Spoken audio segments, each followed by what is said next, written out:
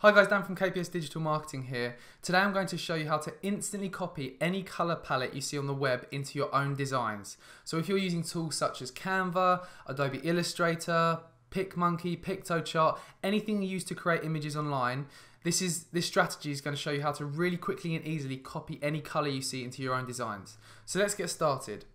First of all, you need to go to this website here. You need to open up your Google Chrome because we're downloading a Google Chrome plugin which is going to do all of this for us.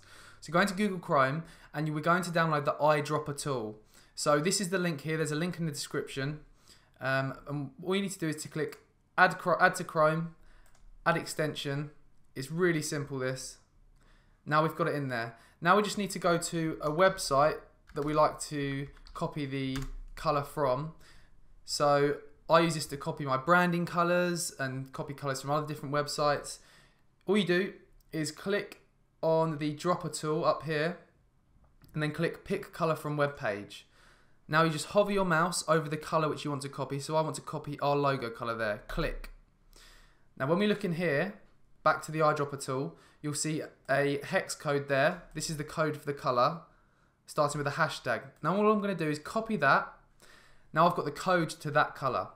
So now I'm going to go into a tool such as Canva. This is a great free tool to create graphics online. I'm going to create a design just to show you how this works. And then I'm just going to pick a shape. So a bit of a square there. Now I'm just going to change the color here. So I clicked on the color, click plus, and then just paste in that code. And there you go. That is the exact color we've just copied from the website. So you can use this in a whole variety of tools, Adobe Illustrator, as I said, Piktochart, lots of different design tools online, and you can easily and simply copy colors over. If you found this useful, please do share the blog with your network, and please do comment below and let me know your ideas, your thoughts. Have you used the tool? Have you found any better tools to do this? And I'd love to hear from you. Thanks.